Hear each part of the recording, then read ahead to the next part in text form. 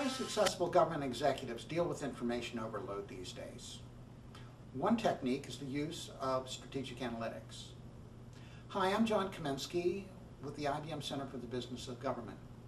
Today, I'd like to summarize for you some of the key points in a recent report of ours, Strategic Analytics in Government.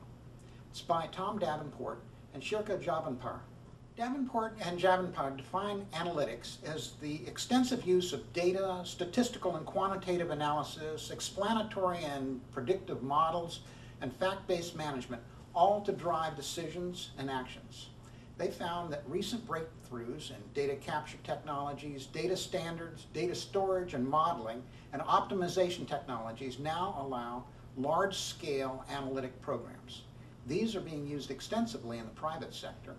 They've developed a set of characteristics to assess the readiness of different government program areas and using strategic analytics themselves. They call their 5-point readiness assessment DELTA, D-E-L-T-A. The D stands for data.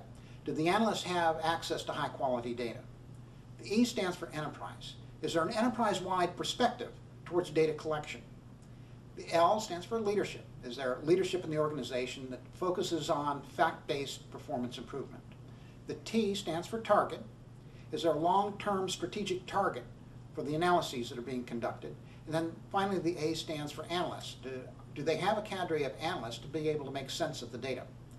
They then applied this readiness assessment to several different government program areas such as healthcare and tax collection as examples of where strategic analytics are being used.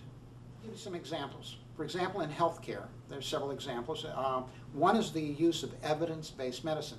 For example, in the Veterans Health Administration, it uses electronic records, a database of patient records, performance and outcome measures, and a technology assessment program to facilitate evidence-based decisions.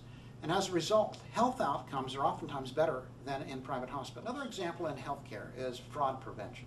Nassau County in New York State saw claims for Medicaid reimbursement decrease by $1 million after launching their analytic fraud prevention initiative. That effort reduced duplicate payments, overpayments to healthcare providers, non-billing to Medicare, and miscoding of diseases and payments. For example, in healthcare is disease management. Medicare found that 14% of its beneficiaries who have congestive heart failure account for 43% of Medicare spending. By using analytics to remind patients of scheduled tests and treatments, they expect to reduce costs.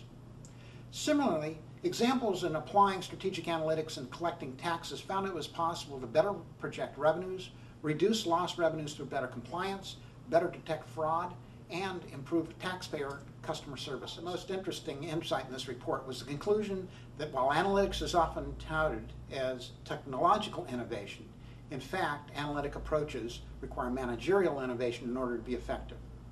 We hope that you read this full report and apply its assessment criteria on your agency's programs, and we hope it inspires you to act on its insights. You can download a free copy of the report at businessofgovernment.org.